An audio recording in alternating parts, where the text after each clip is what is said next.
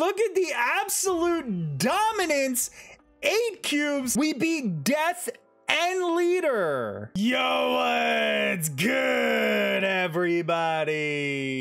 Today we are talking about an excellent early pool 3 deck that has a proven track record of getting people to infinite. There's only 2 cards from pool 3 that are absolute necessities, and that's gonna be Cerebro and Mystique. As long as you have those 2 cards, you're gonna have an absolutely incredible deck that could help you reach infinite as long as you are snapping and retreating at the right times. The rest of the deck is mostly pool 1 or pool 2 cards, and if there's any pool 3 cards in there, they are easily replaced by cards from earlier pools. So the goal of a Cerebro deck is to use all cards with the same amount of power so that on turn 6, you're gonna drop Cerebro, who's gonna give your highest power cards +2 power. And you're gonna drop Mystique, who's going to copy the Cerebro's ongoing ability and spread that out across the board. As long as all the cards are at the same exact power, they're all gonna get a +4 boost. The amount of power that gets added to the board on turn 6 is going to shock your opponents if they didn't realize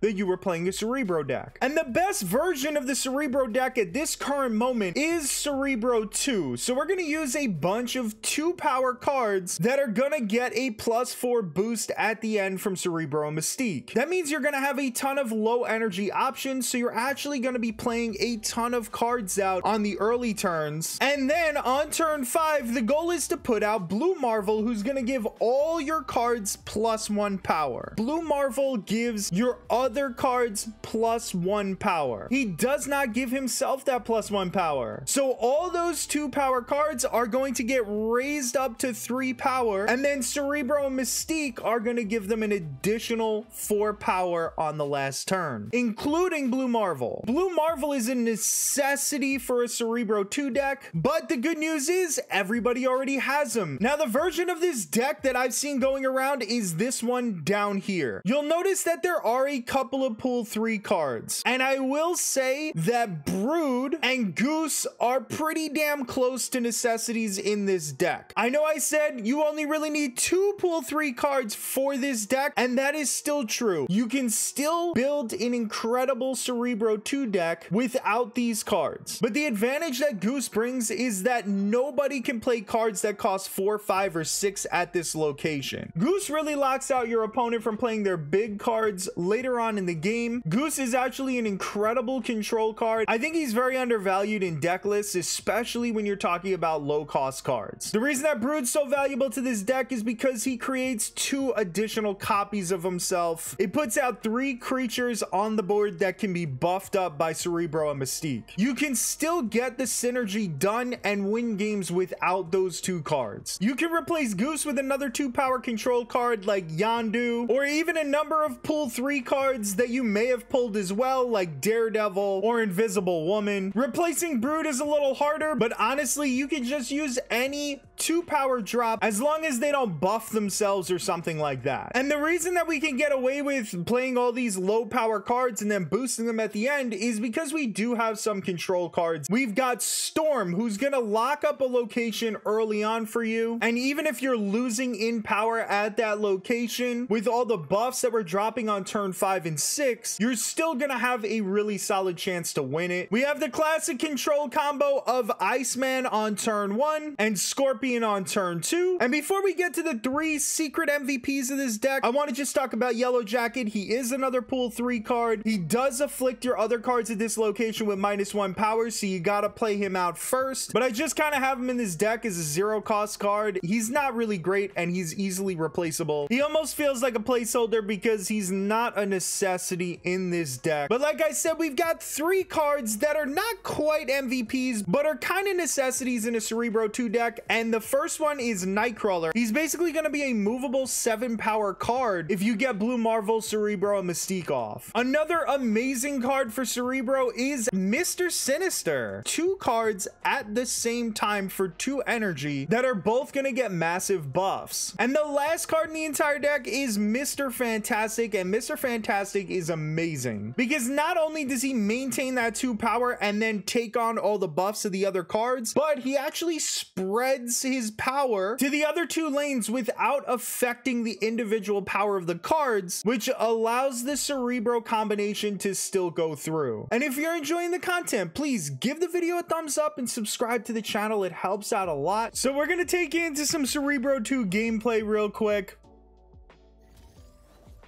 I know the video is kind of long, but I felt like it was important to really get into the nuances of how this deck works because there's so much going on. And of course, if you got Iceman turn 1, you always want to set him off. Kind of hope that you screw up your opponent's plans. And because we have Storm in our hand, we're going to want to end a location really quickly.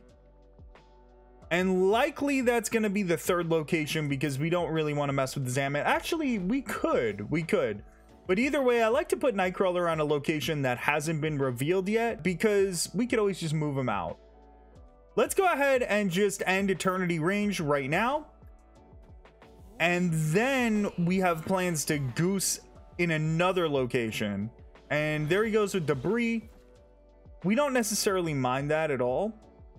And now we have Cerebro in hand. So obviously our plan is to save Cerebro for turn 6. I was considering just brooding into the flooded location, moving Nightcrawler out and brooding, but because he put a rock there, we're gonna go ahead and Goose Subterranea. He's got Wolfsbane. I don't think Goose would necessarily make a difference for him because it looks like he's playing a Patriot deck, so there's gonna be a lot of low cards that he's playing. He snaps, and unfortunately we did not draw Blue Marvel, and we don't have Mystique, but we do still have Cerebro. So we're gonna go ahead, we're gonna brood on the left into Wakanda. And he has some sort of Khazar Zoo deck, so he does look like he might be at an advantage right now with the rocks. But we've got Mr. Fantastic who's going to help us in both of those lanes, and we're going to drop Cerebro on the final turn, and Cerebro is going to give us a little bit of a swing. We're definitely winning that flooded location. It's all a matter of can we win Wakanda with Mr. Fantastic and Cerebro. Normally, the ideal play is, of course, Cerebro Mystique, but we'll have to see if this is good enough.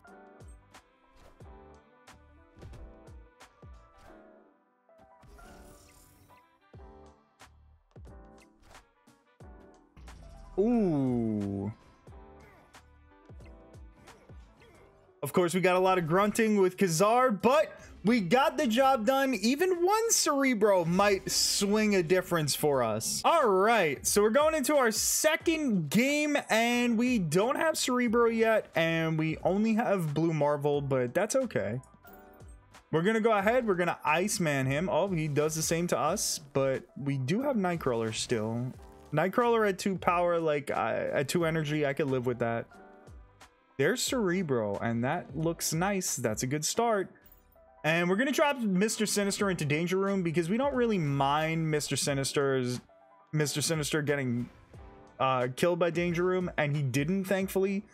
But if he had, then his clone would have survived.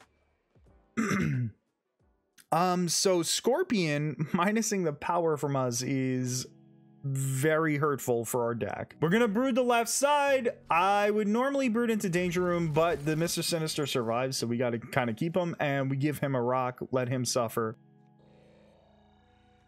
We're gonna play Mr. Fantastic right here into Danger Room and just hope that he survives. And he does, and he's got Shuri, and if you know me, you know Shuri is a dangerous card. We love Shuri over here on this channel. I'm a big Shuri fan. I got quite a few videos of her out there, but we gotta believe in the Cerebro deck. Come on, Blue Marvel doing his thing, and Vision at 14 power is a tough one, I'm not gonna lie. There goes Storm, she gets set off, and let's draw Mystique. Give us Mystique, please. Oh, Polaris hurts us. Polaris really hurts us. And we don't get Mystique. And that is extremely unfortunate. We are going to take the risk, play Goose, into the danger room, hope that he survives, and go ahead and Cerebro right here. Cerebro could pull off the win for us. Let's see it happen. Goose survives. Cerebro.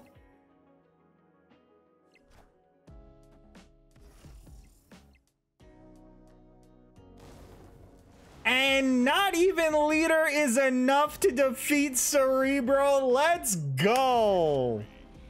So let's take us into one more game. And already we got Blue Marvel Mystique, which is wonderful. And Storm, that's going to be great. That is a fantastic start. Again, we're holding on to Yellow Jacket. We don't want to tip our hand too early. On reveal, effects do not happen at this location. And he snaps. All right.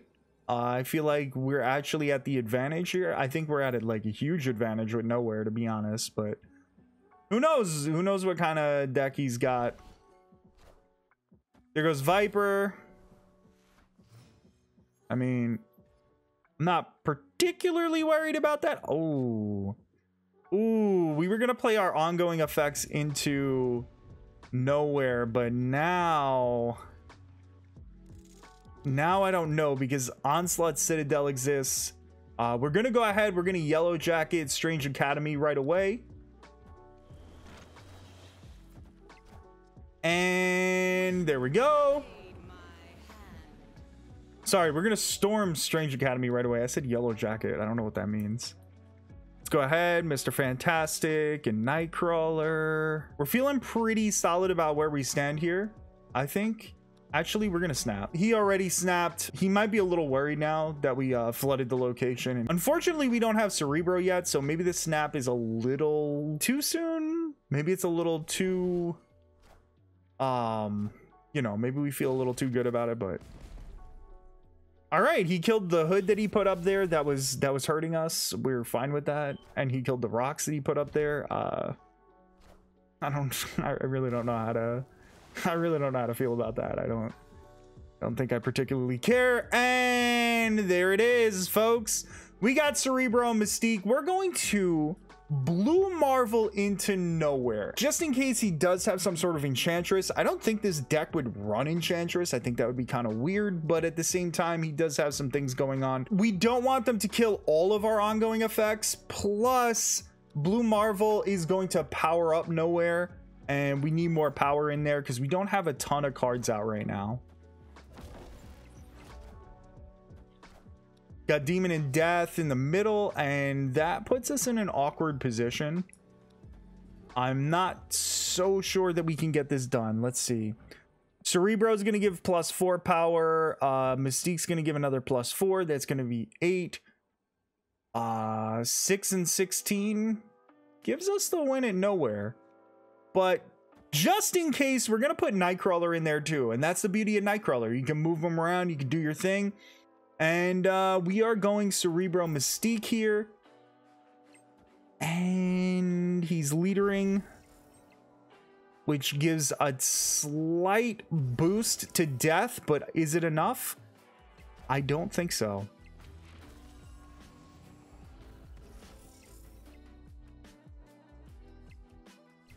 And look at the absolute dominance. 8 cubes. We beat Death and Leader. So that is our Cerebro 2 guide on how you can build an early pool 3 deck that has a chance to take it infinite if you properly snap and retreat. It has been one of my absolute favorite decks to play since I've gotten Mystique. If you enjoyed the video, please give it a thumbs up, subscribe to the channel. It helps out a lot. And thank you so much for watching. I hope you have yourself a wonderful rest of your day.